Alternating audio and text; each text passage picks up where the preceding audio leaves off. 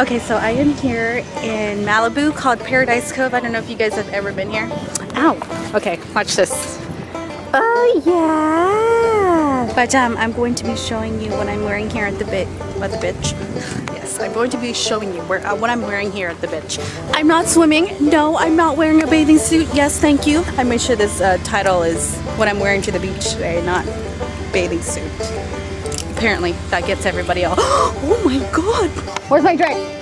Waiter. Oh, the sun. Today, when I went to the beach, I wanted to wear something that I've never worn before. Because usually at the beach, when I just go, I'll wear like, this is disturbing.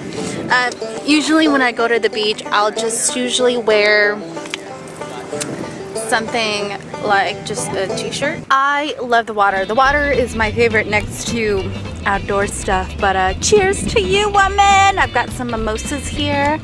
I've got a beautiful view. Anyways, enjoy this OOTD and I'll see you when I get home.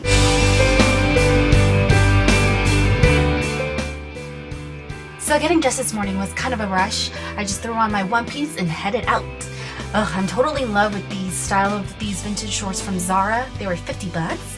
Underneath it is my one piece bathing suit from Everything But Water. It fits me well and the quality is amazing.